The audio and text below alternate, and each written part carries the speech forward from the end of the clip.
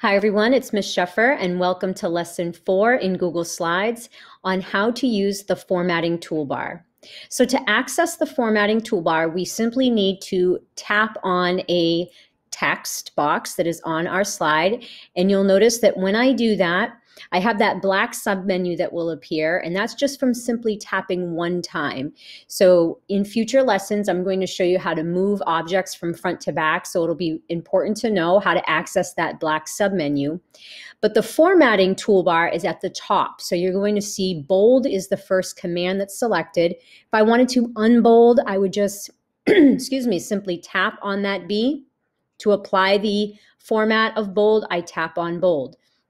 Next to bold is italics, then there's the underline, strike through, and then there is the ability to change the colors of my fonts right from that A. I also have the ability to change the highlight color with that highlighter command.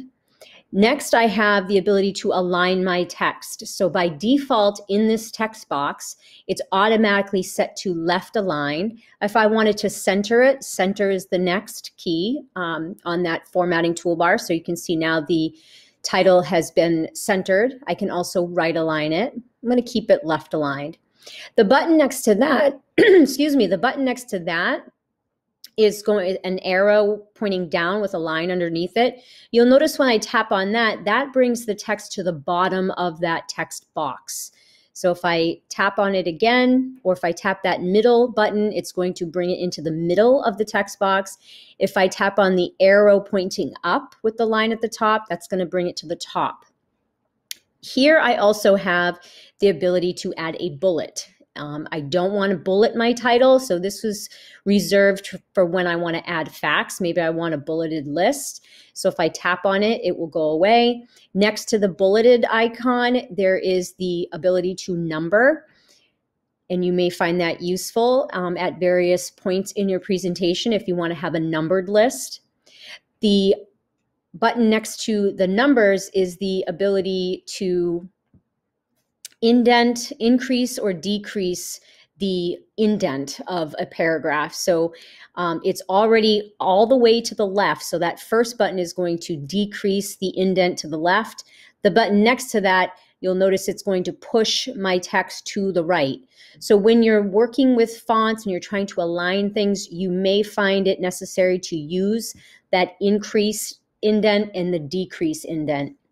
The paint bucket next to that, in those indent buttons, is going to allow you to fill the actual color of the text box. So when I tap on that, you'll notice now the text box itself has been filled with a black background. If I tap on it again, I can select no color.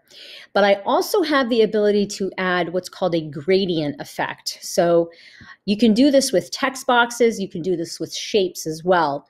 So a gradient effect is going to add some really nice visual appeal depending on the goal and how you want this to end up looking on the slide. But you'll see those gradient effects add sort of like a two-tone or a faded color effect, and it may or may not look appropriate. It may or may not enhance the overall look of your presentation. You can also take one finger and you can drag that text box up to make it smaller. You can drag it to the left. You don't want to cut off the words, so you want to make sure it is large enough so that none of the letters are cut off. You can also move that text box, so I could move it anywhere I want it to go with just one finger.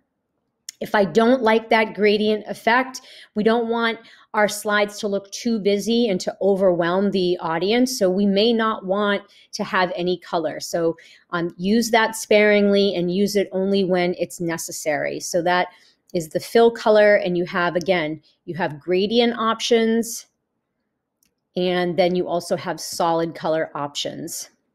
And then finally, next to that is a border color.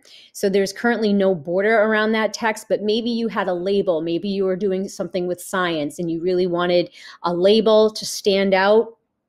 You could add a border around that text box. And you can see here it's very thin. But if I really wanted that to pop, when I tap on that, the very last command on this formatting menu is going to allow me to change the weight of this border, and I can make it a lot thicker. I can also change the style of the particular border. I could do a dashed border if I needed to for the purposes of my presentation, but I can make that border around my text box very thick, and so it's going to really stand out. And again, if I wanted to add a color, I wouldn't want to do yellow, but if I wanted to add a color to that to make it pop, I could. So again, thinking about when and why you would need to do these effects is very, very important. Just because they're available doesn't mean you have to use them. They should really enhance the look of your presentation and not distract your audience from your message. And when you're actually presenting in front of your classmates, or maybe you're doing this in a recording, you want to keep the focus on your message and not have slides be distracting.